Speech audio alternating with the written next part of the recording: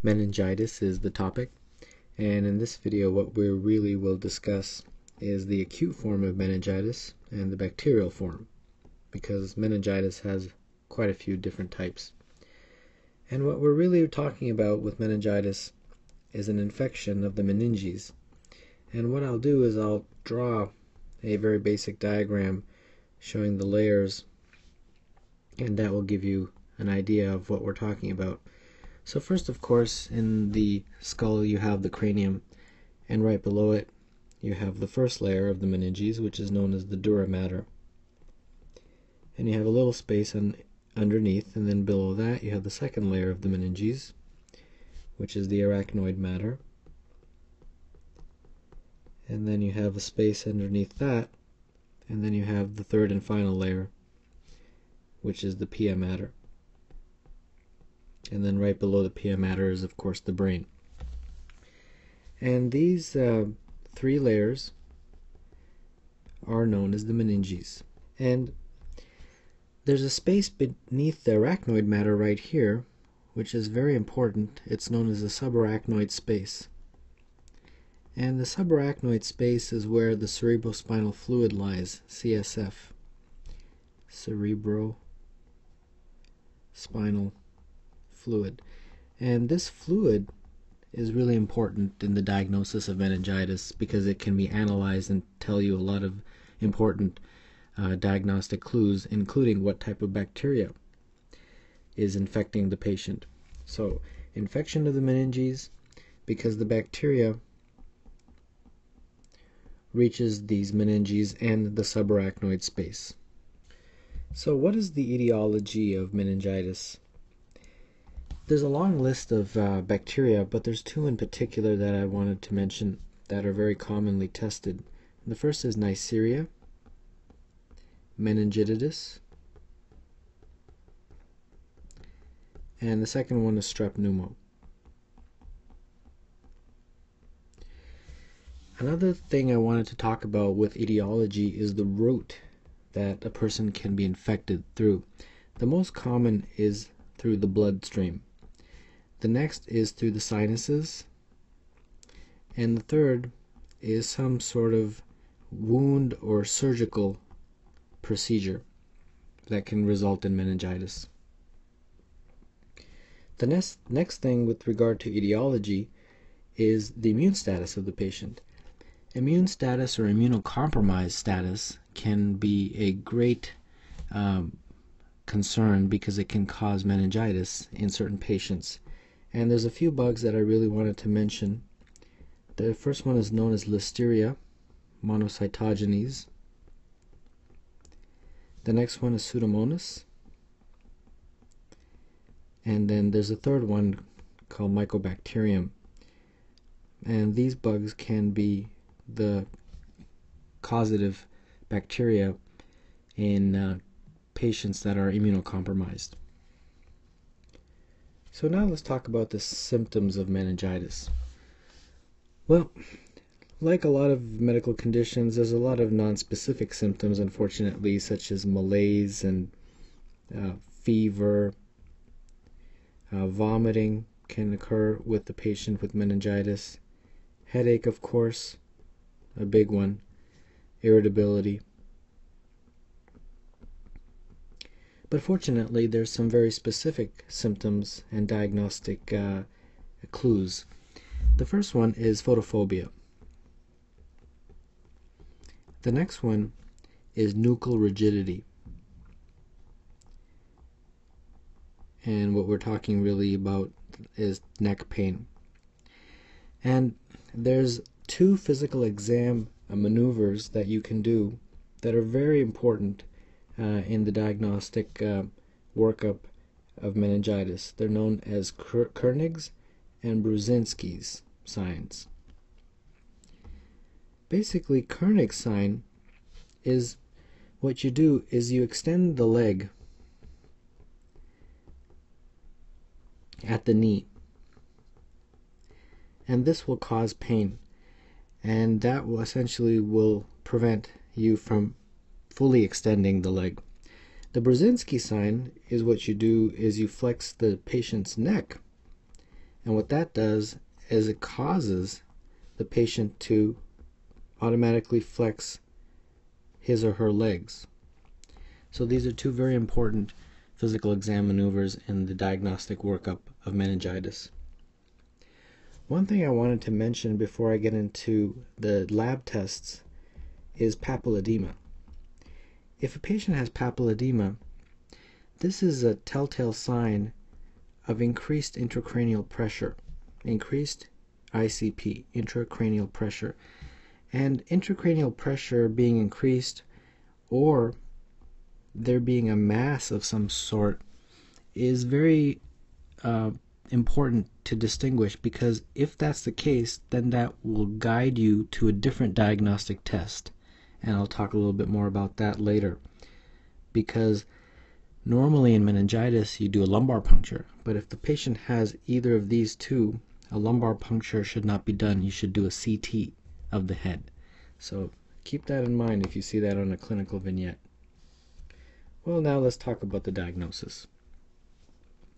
Well, there's a certain order that they recommend, and it makes perfect sense once you think about it. The first thing, of course, is you want to draw the blood to send for a blood culture.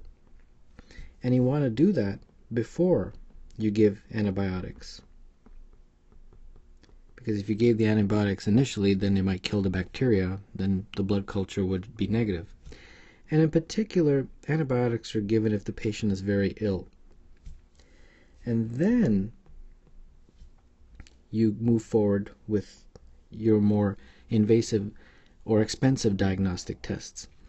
The very first thing you should do is, if you suspect any type of increased intracranial pressure or mass, then you should do a CT. If there is no suspicion of a mass or intracranial pressure being increased, then you would proceed with the lumbar puncture. And the lumbar puncture is a very important test. It tells you a lot. With the lumbar puncture, you can obtain a sample of the CSF, the cerebrospinal fluid, and that can be analyzed, and it will give you a lot of very important clues. CSF analysis includes a lot of things. For example, the WBC count, that will be elevated in meningitis. Protein count, that will be elevated. Glucose will be low because bacteria are eating the glucose. And then, of course, a gram stain and the culture are important because it helps identify which bacteria is causing the meningitis. And then finally, treatment. Antibiotics, of course, most commonly IV, ceftriaxone, very commonly used. Another antibiotic that's commonly used is vancomycin, a very strong antibiotic given IV. Clinical vignettes. 25-year-old male graduate student develops acute headache, fever, and rash while visiting his parents during fall break. When he comes to the emergency department, he has a widespread petechial rash and stiff neck, blood pressure 78.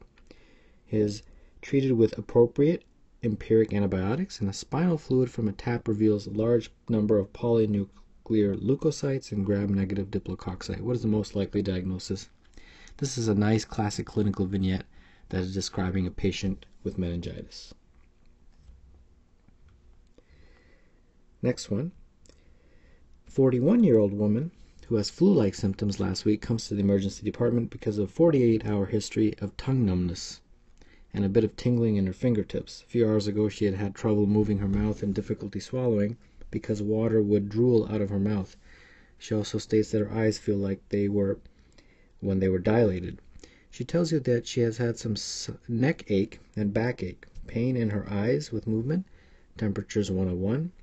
Examination shows bilateral lower motor neuron 7th nerve palsy, absent gag bilaterally, slow and weak tongue movement, and decreased taste bilaterally. She complains of pain and attempts to resist motion when you try to flex her neck as she is lying on her back, and when you flex her left leg at the hip and try to straighten her knee. Routine lab studies and the CT of the scan are normal. Most appropriate next step is. Very good question. They describe the Kernig's and Brudzinski's maneuvers in here, in this question.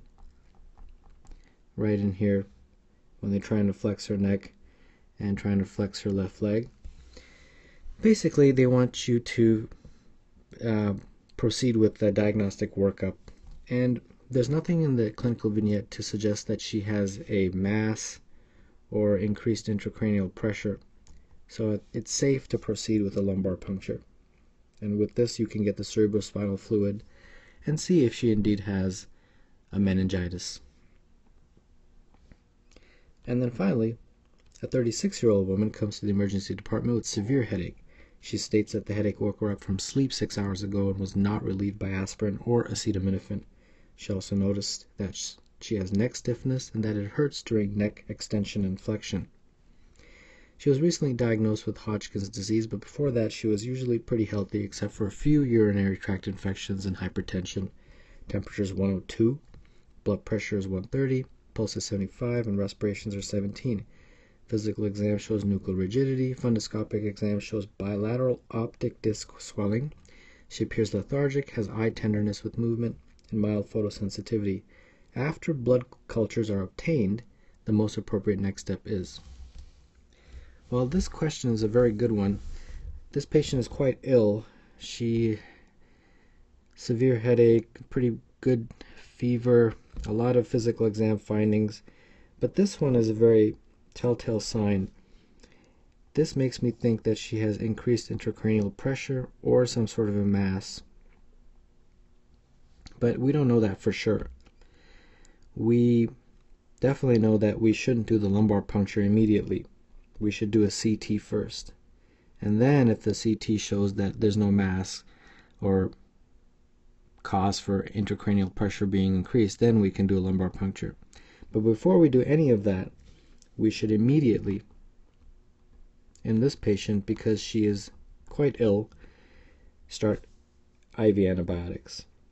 And then once those are started, you can proceed with the CT of the head. That would be the correct order in which you would proceed.